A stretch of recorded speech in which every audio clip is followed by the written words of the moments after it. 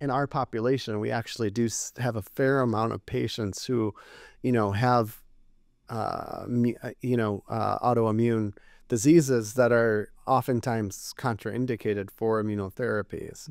Um, I think, it's always a shared decision-making sort of process. I give them sort of the information, and I give them my concerns. If I have concerns about, whether or not a patient's going to tolerate treatment, I make those concerns noted.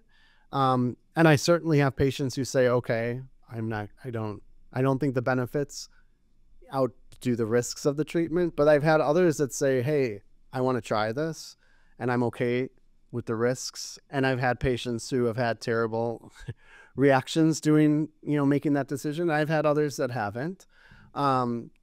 I think at the end of the day, that's where we make a shared decision making. And if I'm truly uncomfortable giving immunotherapy, I won't give it. But I think the patient needs to be involved in that decision.